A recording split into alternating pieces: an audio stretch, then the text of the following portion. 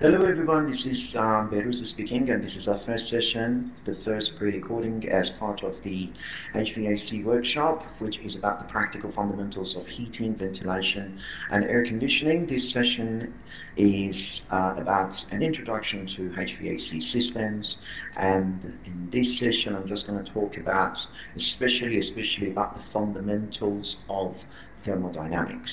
Okay, so basically, when it comes to HV air conditioning systems, okay, so you have to talk about heat, right? You have to talk about cold. You have to talk about temperature. You have got a fluid that circulates in the system, all right, as the coolant, for example, right? So the flow of that fluid is important, something like a gas or fluid or something, that is important. But when it comes to this kind of discussions, for example, what is happening inside a heat exchanger, or for example, what is happening to the inlet and outlet of that, or for example, things like this, there are a number of thermodynamics parameters that you have to consider. Like what? Like temperature, of course. Like what? Like pressure, okay, like density, for example, things like this, okay. So we have to specific weight or something, okay. So especially temperature and pressure. So we have to care about these things. So in very basics, right, basically we need to know a lot about thermodynamics, the first law, the second law, the let's say the relation between mass and energy and work, and at the same time we need to understand the process of heat transfer. Okay, the process of let's say vaporization, the process of condensation, things like this. Okay, so this is the subject of this course. So as I said, we have got some properties, some parameters, some variables in thermodynamics in very fundamental point of view, right? Like what? Like force, mass, weight, density, a specific gravity, a specific volume, pressure, work and energy. As I said, there are a number of parameters of let's say the substance we are talking about, of the body as we call it or something, right? Especially weight or mass, especially force, volume, or temperature, pressure, things like this, okay, energy. So in here, especially we are going to focus on the relationship between temperature and pressure. So you know you have got a pipe, say, all right, so you increase the pressure. How? By, for example, making the pipe thinner, making the pipe, let's say, smaller, something like that, okay?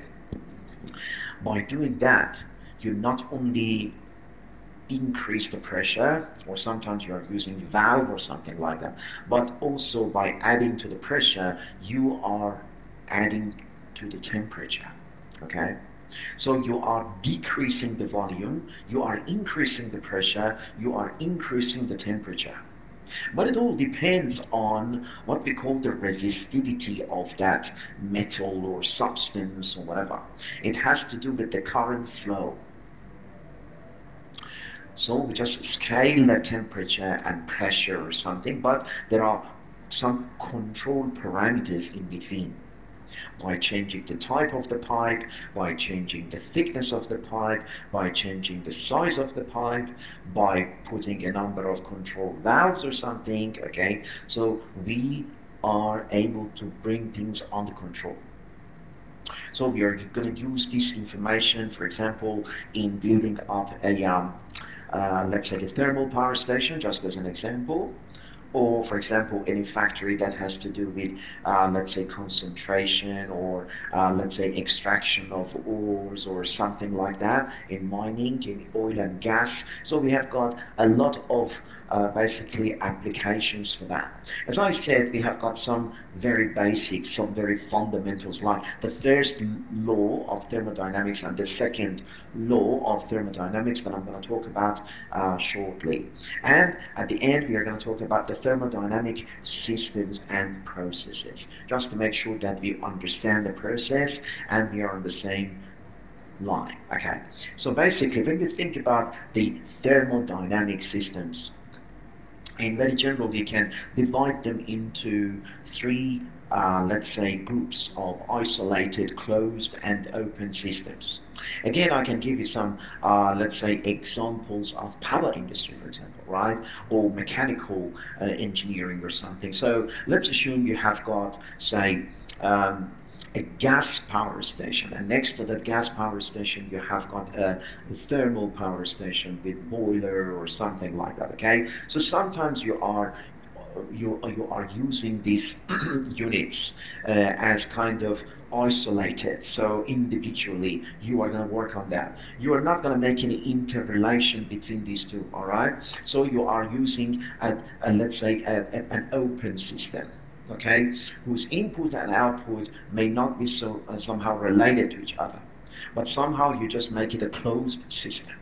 Okay, so you just connect, for example, the output of something, let's say the exhaust gases or something that are very still hot, coming out of let's say the gas power station, and conduct them towards the, let's say, the boiler of the second power station. So that can close the system, that can have a feedback to the second system, that can provide let's say higher efficiency in that closed system. But the important thing is that we have to let's say closely monitor how, for example, fluid changes into gas, changes into steam or something like that, and then again condenses back to fluid or something. So this is the process. So we have to have very good control of the pressure, of the temperature, by using appropriate, for example, valves and appropriate pipe sizes at appropriate locations. So this is the key to success.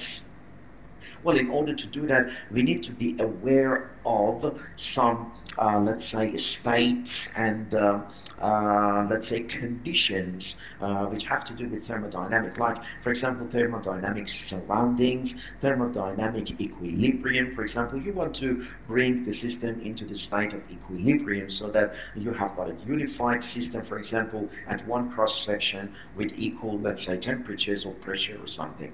You need to understand a lot about control volume, okay, and also the steady state of that gas or fluid that you have got in there. So again, in terms of the processes, we have got a number of processes. So we have got thermodynamic process, we have got cyclic process. Again, this is what can happen in a transformer, this is what can happen in a generator, for example. This is what can happen in a compressor, for example. Sometimes the process is reversible, sometimes the process is irreversible, because we have got some limitations in temperature, in pressure or something. And as you can see, we have got other processes in here. So we need to have good information just to start with at basic levels regarding the definitions of these kind of things, so we can get our hands on it.